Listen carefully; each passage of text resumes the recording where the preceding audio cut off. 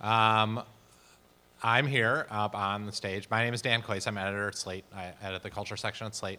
And I'm here with the lovely and talented Lynda Barry. I have a very short introduction that I'm going to read about her because some of you, I think actually probably they know who you are. Maybe not. Okay, Lynda Barry was born in Wisconsin and grew up in Seattle, and now she lives in Wisconsin again. For nearly 30 years, her comic strip, Ernie, Pook's Comeeks, appeared in alt weeklies across the country. When I profiled Lynda for the New York Times Magazine in 2011, she was already finding a huge amount of personal satisfaction in teaching creativity and storytelling workshops aimed at, in her words, non-writers like bartenders, janitors, office workers, hairdressers, musicians, and anyone who has given up on being a writer but still wonders what it might be like to write. Since then, Lynda has started teaching every semester, right? Now I'm actually full-time, yeah. Lynda is now a full-time benefits-receiving faculty at the University of Wisconsin, and she still teaches elsewhere. In her new book, Syllabus, Notes, there it is, Notes from an Accidental Professor, comes out next month from Drawn and Quarterly. Everyone, please give it up for Lynda Barry.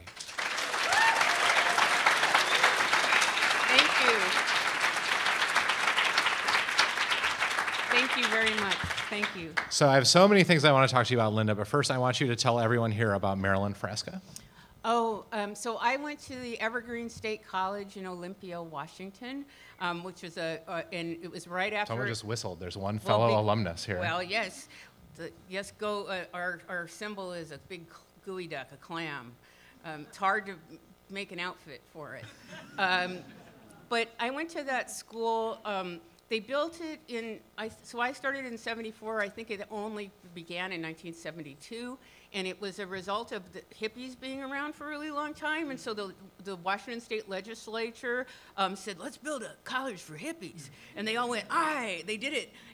But then afterwards, they forgot that hippies don't want to go to college. So they were letting anyone in, which is how I was able to go to college. And I always say that my entrance essay was index card, Elmer's glue, peace sign, lentils, full scholarship. And it was there that I met my teacher, Marilyn Frasca, who is still my teacher and who I'm still very good friends with, and who asked me a question. She asked me one question when I was 19 years old. I'm 58 now, and the question was this: what is an image? And that was my task, was to try to understand what this question was, what is an image? And it is one question that has guided my entire life ever since then. And I'm just going to give you an example because it's easier to let you know what an image feels like than to explain it. So y'all remember your first phone number? Because I'm going to count to 3, and we're just going to all say our first phone numbers out loud, okay? 1, 2, 3. 332-5994. Ooh, that's nice. Let's do it one more time. 1, 2, 3. PA 244-5994. Okay, now your phone number from 3 phone numbers ago. Oh, I forgot to make you look. Because what you'll see is when you ask somebody for 3 phone numbers ago, you'll see everybody go like this. And you'll notice that there's a big difference. One, that first phone number, spontaneous. The other, I'd say that contains an image. The other one is thinking. In fact, I believe if we were doing a functional MRI on your brain, you'd see a completely different signature. The other thing about that first phone number and an image, it feels alive, because after you all said your first phone number, you did this. And then the people who couldn't remember, social security number, first phone number. So I've been tracking this idea of what an image is, and Marilyn's idea was that anything that we call the arts, it's that enlivening thing that's contained by anything we call the arts. And in the research I've been doing since then, I would say that it's also contained by any object that a kid is deeply attached to. So if you think of that blankie, it's the first artwork. It really is a piece of cloth, but it contains this other thing, this image. And that our urge to work with images it's before we can speak for a lot of people by the time. So that's the stuff I've been interested in. And at the University of Wisconsin Madison, somehow, my title, I didn't pick it for myself, was I am assistant professor in interdisciplinary creativity. And my husband just calls me Professor Long Title. But my hire is a joint hire with the art department and then a branch of of sciences at the UW, because I am really interested in approaching this and trying to figure out, because I believe that this stuff does have a biological function. I don't think we would have dragged it through all our iterations of being human, and it wouldn't come up immediately when babies are, before they can talk, how they can even dance. So that's the stuff that I'm interested in, because if I can make the case to people that this might have a biological function, then it gets interesting again. If you think, oh, all I'm going to do is make pictures or make a painting so that I can, and then I look at what the trajectory is there so you can what? You know, then you get what's the top of it? You know, you get before you die, you get a retrospective somewhere. But if I think of it as more like our kidneys or our liver, and when people say, oh, I can't draw, my drawing's bad, it's like I want to go, you know, your liver's not that cute either, but you want it, you know? So that's the stuff that I'm working on. So you talked to me when we talked in 2011, you were just starting to prepare your proposal, I think, for this class that you were going to do at University of Wisconsin. And one thing you told me then that seems to be something that's stuck throughout is you really had a goal of, yes, of it being interdisciplinary, meaning that you really wanted students from a bunch of different kinds of majors. You wanted writers, you wanted artists, and you wanted scientists. You wanted science students. Have you been able to get science students to take this class? Absolutely, I have. And I've been, from people from a lot of different disciplines have been able to take the class. And my favorite people are the people who, and I make it clear that you do not have to have any drawing experience before you're in my class. In fact, I like it better if you don't. Because for people who quit drawing, like some of you may have, when you're about 5th or 6th grade is when people really, the bud really closes down. Your drawing style is intact from that time, and which may horrify you a little bit, except for if you go upstairs and look at some of the comics and you realize what an advantage it is.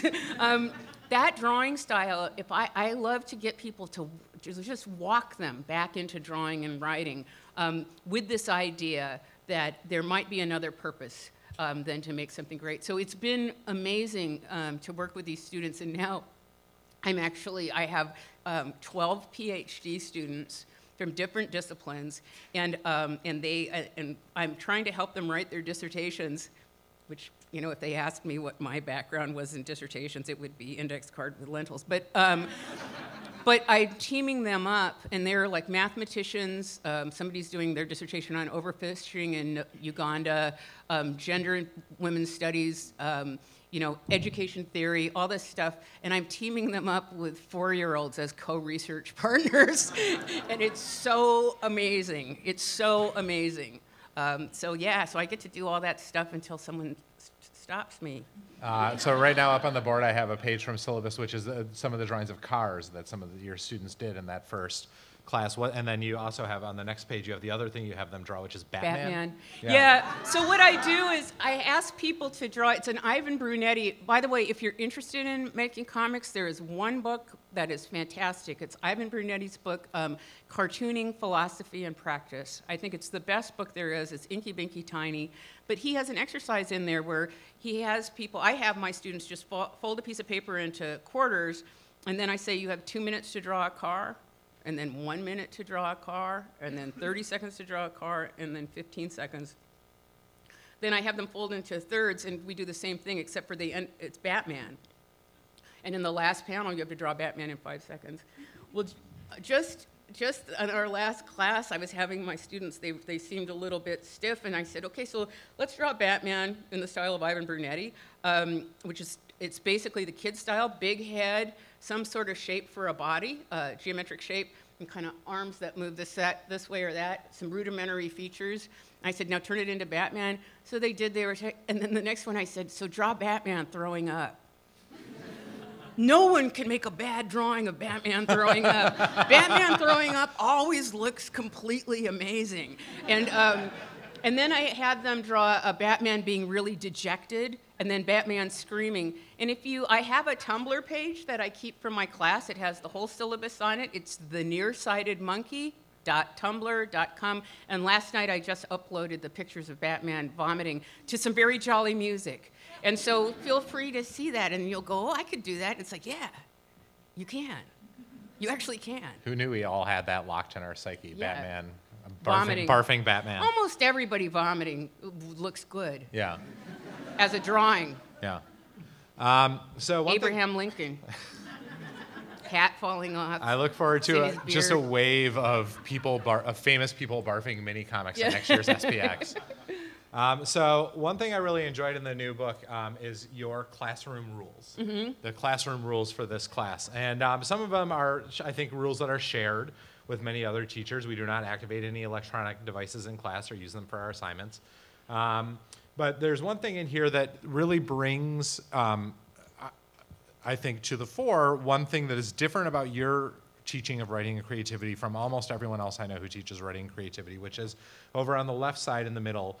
We do not ask who made which picture or wrote which story, and we don't give advice or opinions on the work of our classmates. So I think many people who have experience, as I do, in a writing MFA program, for example, are very familiar with a workshop format where someone brings in a story and everyone reads it, and then you mark it up, and then you talk about it for a while, and maybe you're nice to them, or maybe you're mean to them, or whatever. But that is that's the structure, right? You turn in a piece of work, and then your whole class is working together with you to make that piece of work better.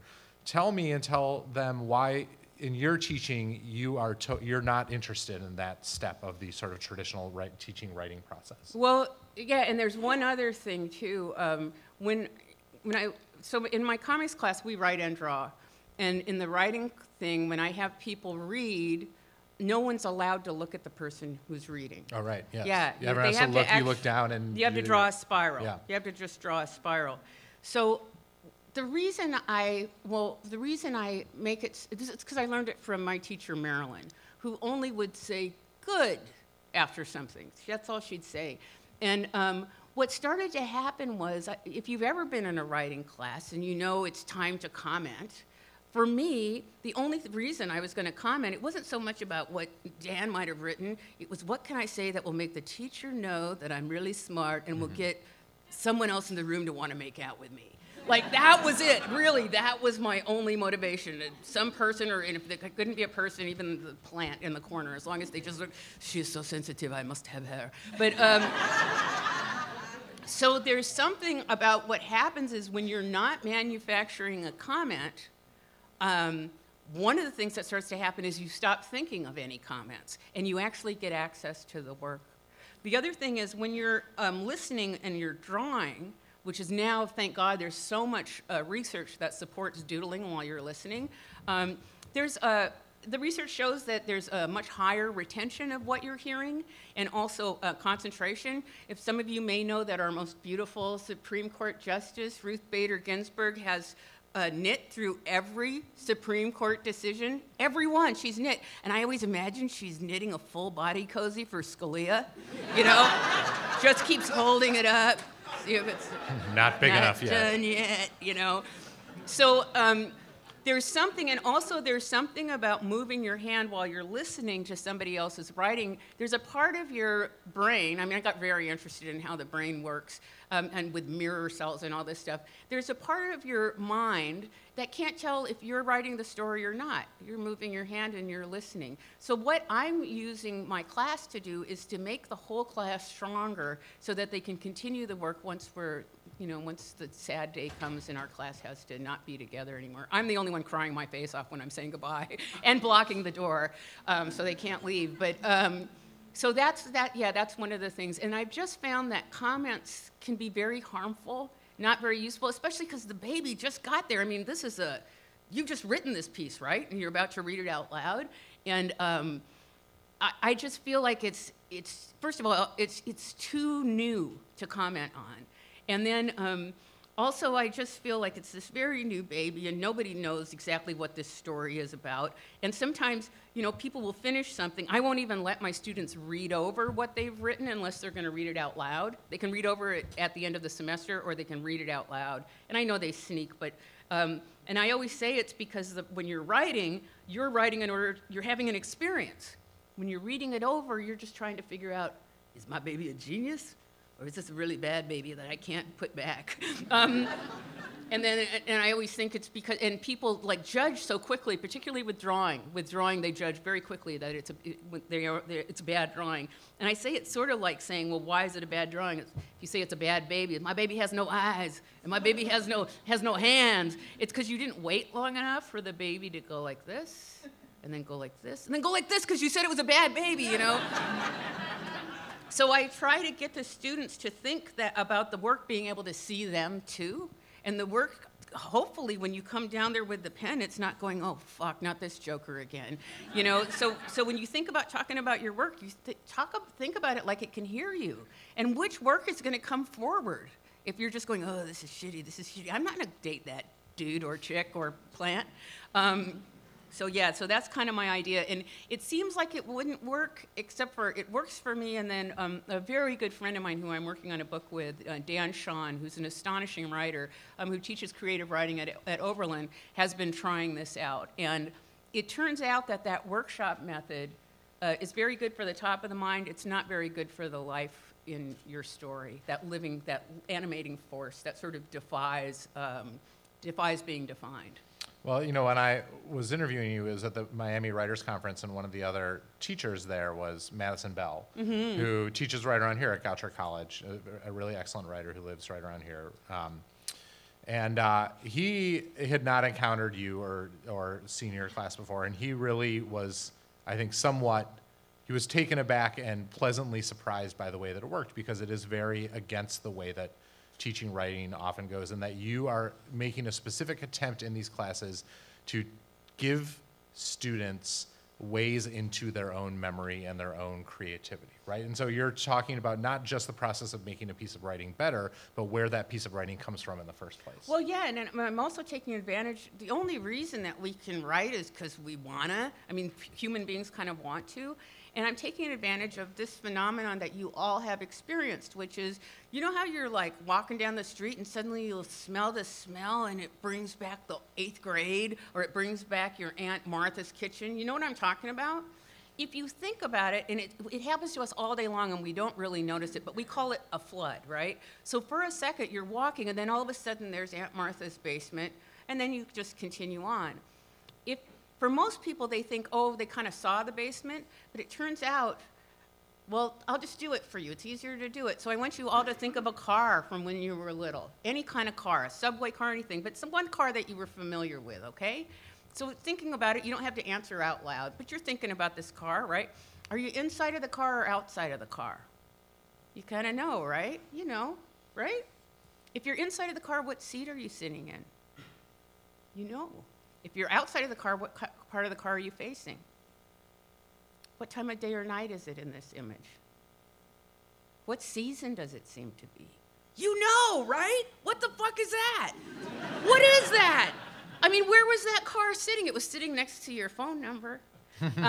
So it's like taking advantage in that when that memory comes, when you can get a memory to come like that, you can find that people can turn around in it. You can ask them to turn around and say, what's to your right? I can ask you that with this car. What's to your left? What's behind you?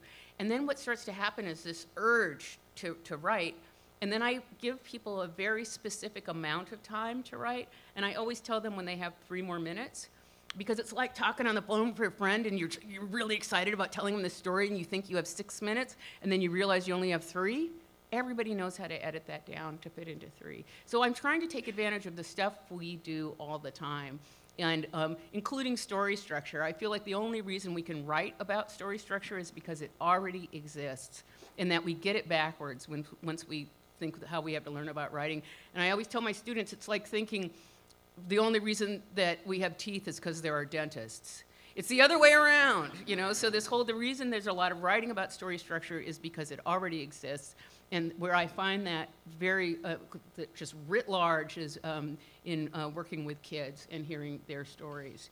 That's why I'm teaming up 4-year-olds with my PhD students who are just they couldn't be tighter when it comes time to write a dissertation. Not that I've ever done it, but I can tell how hard it is for them. I've got up on the screen a basic quick diary format from Syllabus, this book, and it's one of many sort of structures and tools that you seem to really enjoy giving your students to help them sort of work out the stories that they want to tell, or help them even just sort of build those stories for the future today. Can you talk a little bit about this format and why you think this is better than just sitting down to try and write a journal every day? To try to write a diary. Yeah, everybody, remember when you first heard about diaries and maybe you started writing them? And I remember I had, the first one that I saw was like a little velvet one from the Pay and Save that had 5 years on every page. You know, you're supposed to write 3 sentences about each day, and you think, this is going to be amazing. You know, by the time I'm 10, I'll have my whole life. And then you only fill in about 4 pages, right? And then it happens again. You get another journal, and then God help you, somebody in your family realizes that you might like, and they buy you an expensive one, and then you're really screwed because you just put your name in it, and you've already screwed it up. So part of the problem with writing a diary is, one, who are we writing it to, and what's it for? And I also think that a diary, if you try to keep it in sentences explaining the whole day, you get tired. So I figured out a way to do a diary, which is to just basically draw this shape. And I have people number from 1 to 7 in each of those columns. And the first thing I ask them to do is, and you can do it right now, think about when you woke up this morning, and then you write the first in 2.5 minutes or 1.5. I start people up because I don't want the diary to take longer than 6 minutes. So you just write 7 things that you did, or 7 places that you were today, that you've done. And in each of those places, there was something you saw. And you write down, and it's that kind of seeing that happens when you're on vacation. Like I went to France, and I'm in France, and then I came home, and instead of remembering the Eiffel Tower or the Arc de Triomphe, I remembered like this batter on the sleeve of the guy who was making a crepe. Do you know what I'm talking about? Or like, in the restroom, there was a coat hook that looked like it was screaming at me while I was peeing. You know what I mean? I mean, it's like these weird things, and you're going, why am I remembering it? Well, I have found that there's a part of you that is taking pictures all day that you don't really know about. It's this other part that's taking pictures all day. So what this diary thing helps you do is it starts to help you notice what you notice. What's the stuff that you notice all the time? And then in the last frame, I have people write something that they overheard, because that's also good, especially if you want to do comics, to just, and also it'll just make life so much less boring. Like one of the things that I heard that killed me was two male students are walking at the UW, and one of them says, which problem would you rather have?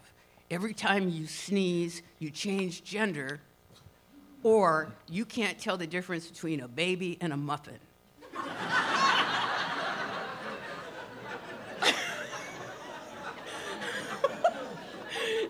I mean, that stuff's going on all day long. People are saying stuff like that all day long. It's the great question of our time. It is. And so what happens is when you hear that, and if you have a place to write it down, what you'll find is you'll hear it, and then you'll repeat it in your head a couple times so you'll remember it so you can write it down. I also was able to write down the response from the other person. The other person said, well, the sneezing part won't be bad because I always sneeze in even numbers. He goes, so I guess, but the baby, you could spend 18 years raising a muffin.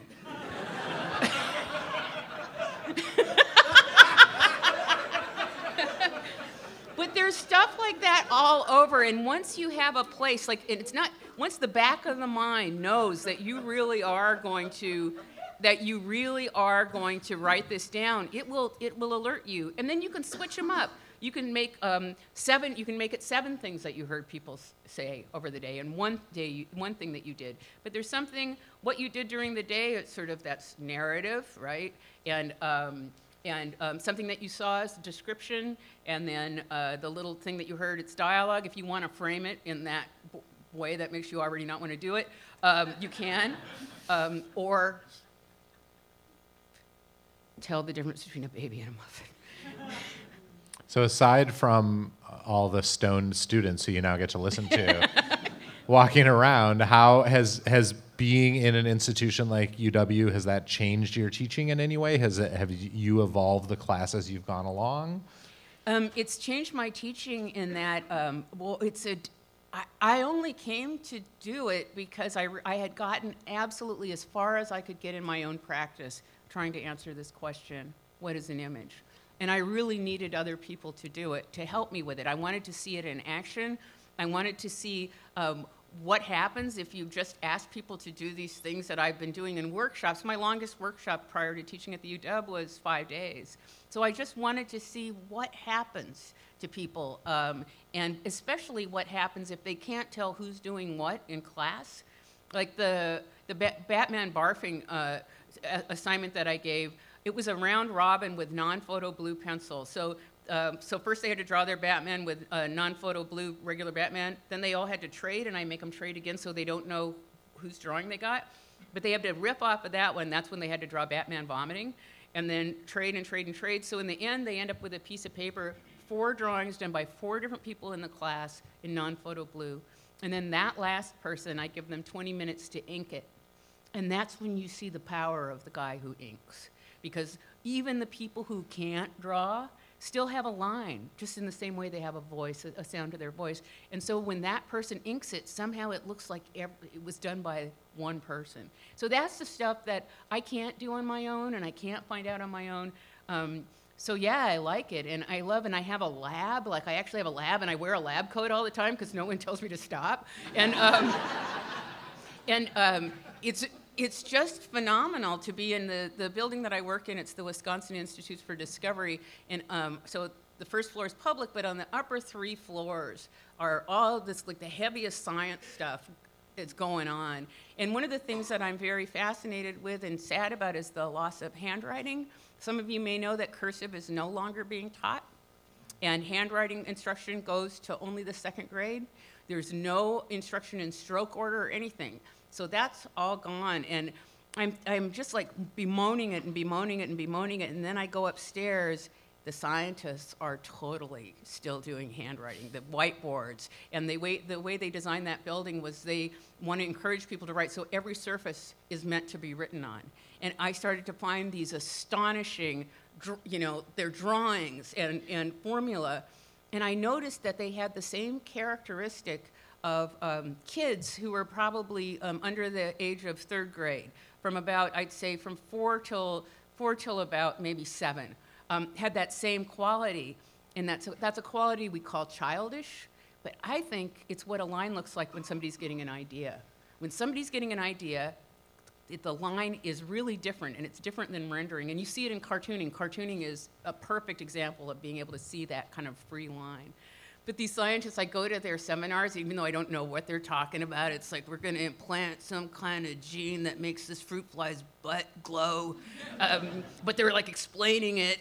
And then they suddenly have to draw a person, and they just go like this, and they look at me. And it's like, I just tell them, don't do a stick man. Stick man, it seems like it's the fastest way to do a drawing. It's not. I always say, if you don't do it just right, it always has a dinger, which you might want. But the Ivan Brunetti style, which is based on children, you all could do it. It's just a circle, again, with a geometric shape. And then instead of having arms that are straight, you give them just a little bit of a wiggle. And from there, I found that if my students start there, without them knowing it, their drawing turns into their very own drawing. And they're always shocked at the end of the semester because they still think they're drawing in Ivan Brunetti style, but it looks nothing like it anymore. It's theirs. Yeah, it's good, it's good, it's good. When you talk to the scientists at the university and people say, well, what do you teach? What do you say? I say I teach people who really want to draw to start drawing again. And what's weird is they all come down to my lab. My lab's on the 1st floor. It faces University Avenue. I always have crazy stuff hanging in the windows. And they come down and they have this longing. It's a very strong longing. I have one guy, amazing. He's a world-renowned bacteriologist, and he comes down to my down to the lab, and he says, he comes down to talk to me about graphic representation, how do you show time graphically, and the reason is because, these guys have to show, they have to make these posters, that's how science is done now at these fairs, so they have to show, his interest was in contagion, so he had to show a picture of these cells and the bacteria mixing with them, and then contagion happening over time. And he said the problem is that in the West, we think that time goes from left to right, but these posters are read by people all over the world, so they can't just represent time that way. And he gave me an example. He goes, he goes, for example, there was an ad for Coca-Cola that was left to right, and it showed a man being tired, drinking a Coca-Cola, and then being refreshed. But in Arabic countries, it told the truth about Coke. Anyway, so he comes down with that question, but it turns out in his pocket, he had this piece of paper, and maybe you guys will remember this. It usually happens to fifth graders where they try to draw something and it's not right, and they erase it and draw it and erase it until the paper just looks like it's just been, and it was a tiny drawing. All he wanted to do was draw a cell wearing a ninja scarf. That was it. It's 5 lines, and you could tell that he was like, oh, and he didn't even want to show it to me, and when I saw it, I almost started crying. And so he's from India, and he heard me talking about these drawing jams that I had for kids, and he goes, I think you should have, a drawing gym for scientists. He thought I said drawing gym, which is now what we're doing in the lab. It's called the drawing gym. Try this. I would love for you to have an all-professor drawing gym at some point. I feel like But that's the question I say, is like, why does the longing persist? And even if you say to someone, if I could give you the power to draw anything you want, but the caveat is you can never, ever make any kind of profit from it, would you take that power? Most people would. Yeah. And I say, why? Why? I used to think it was so people would make out with me, because that was only my driving force when I was younger, but and still today, and all of you right now. But it is an interesting question. The same thing with singing. If you could sing but never make any profit from it at all, would you take that? And most people would. So if you would, the answer, the good news is you can. You can. But if I frame it about it having some biological function, some other function other than making something that other people can tell is good, then people have a way to get interested in it again.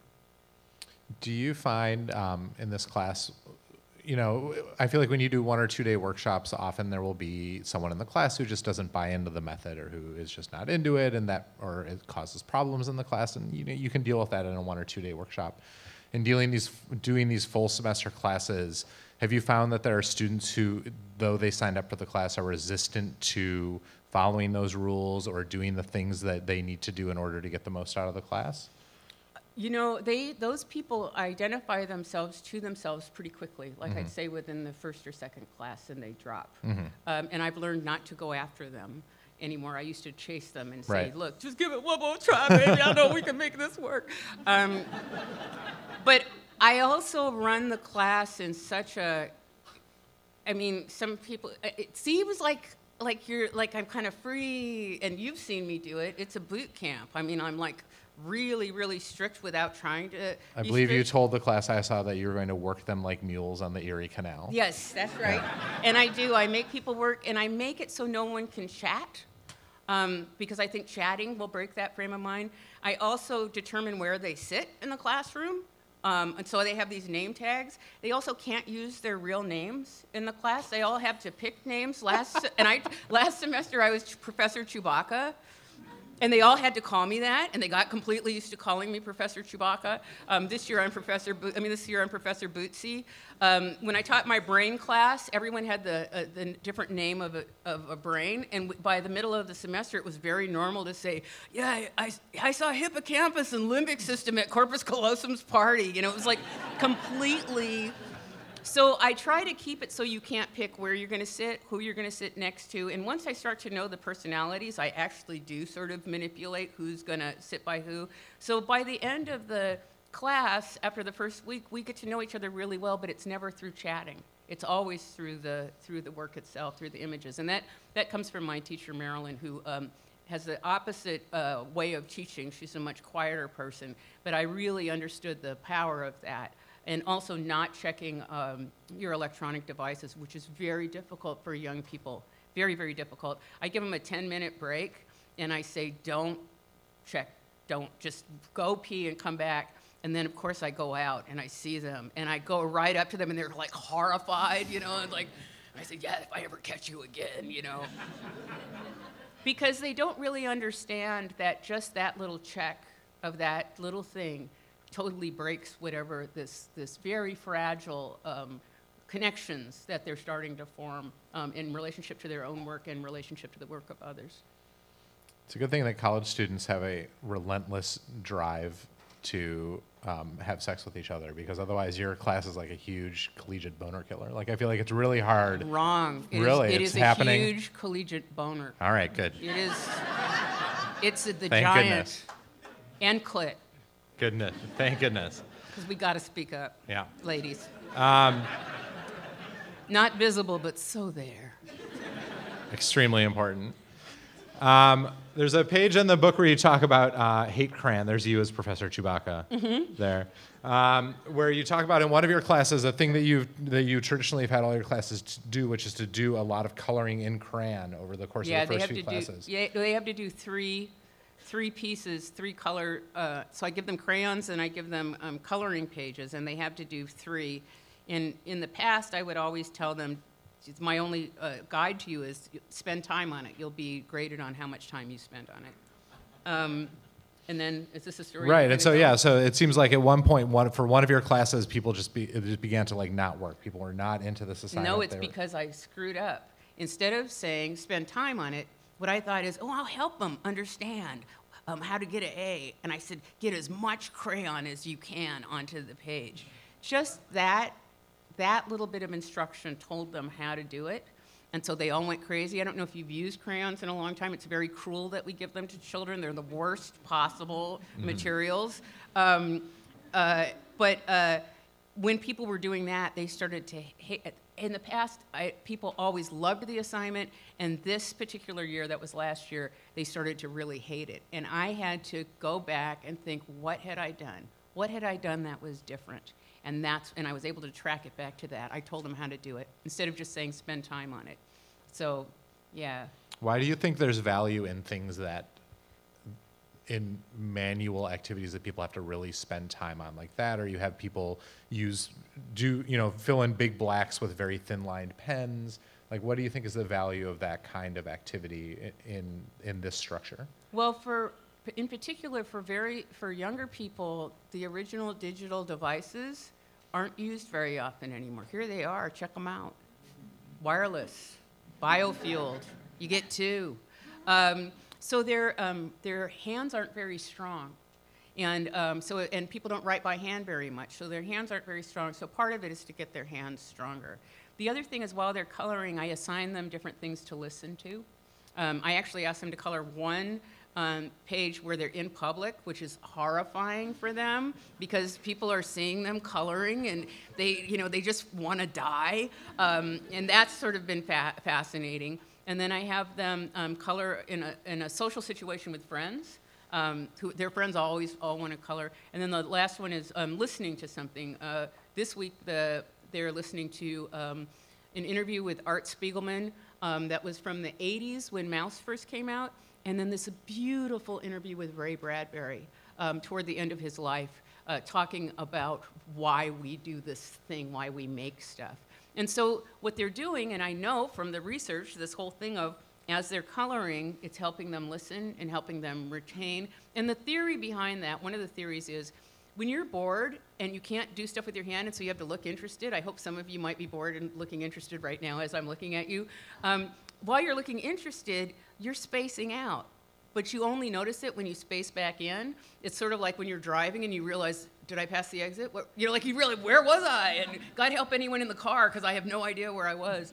There's an idea that doing something actually keeps you in the same spot and keeps you listening, so you don't space out. Another thing that seems tied to this in some way to me is this notion that you have in this class and that I saw in the class that I witnessed too, which is the importance of memorization. Not only you have people memorize poems, several Emily Dickinson poems that you have people memorize, but also this notion that in our heads right now, we have a huge amount of material memorized. And I find this to be true when some song comes on from 1985, and I haven't heard it since then, but it turns out I still know all the words. Yeah.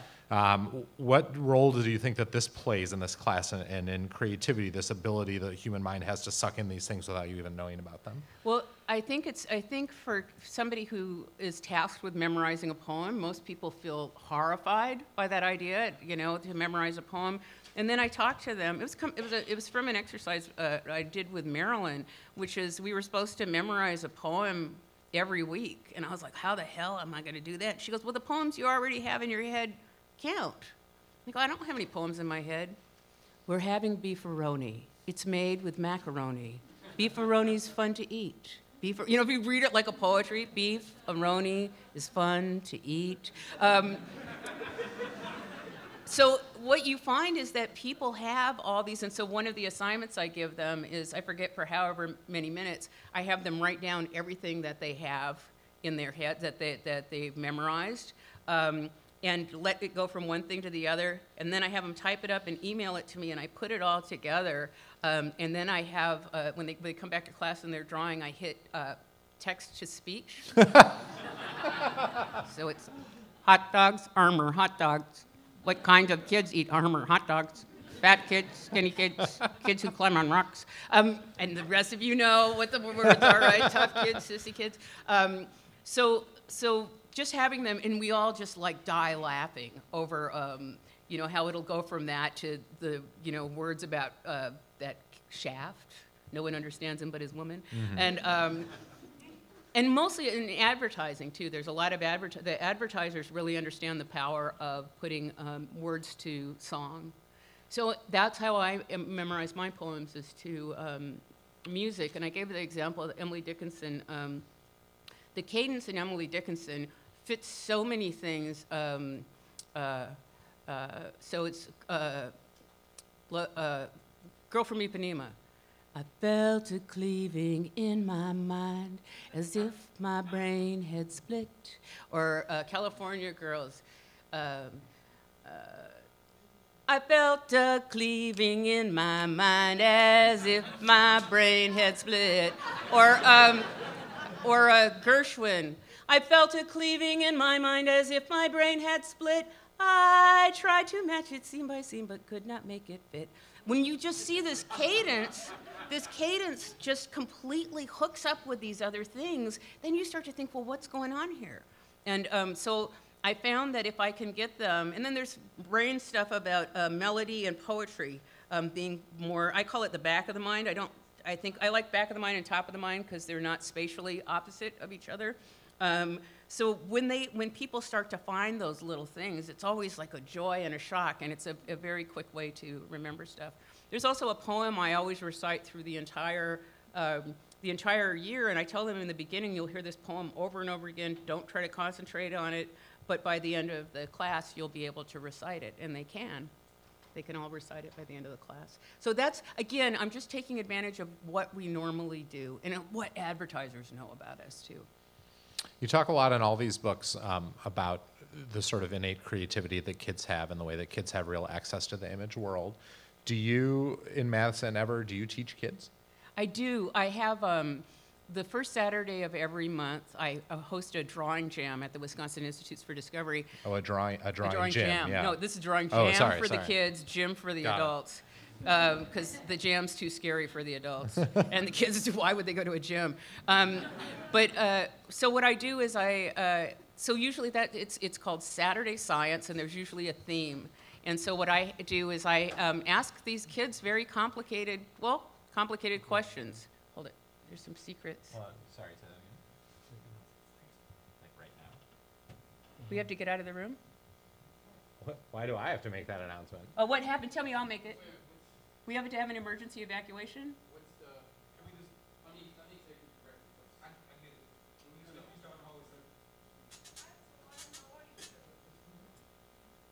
This is exciting. Yeah, let's see. Uh-oh.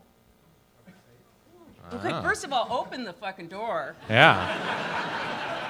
Because if we gotta go, let's open those doors. Yeah. Open them. Yeah, open it up. I'm gonna see what's going on. Seems like if it was a real emergency, they maybe would have made the announcement themselves. Somebody's check bounced. That's what it was. Sorry, if you're an attendee in row E, all your checks bounced. Linda's going to take care of it, guys. Yeah. Please report back, Lynda. What's going on? Go back when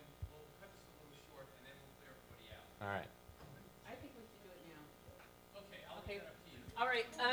It's not that big of a deal, but let's go out. Let's get out of here. Just very. Let's just get out of here.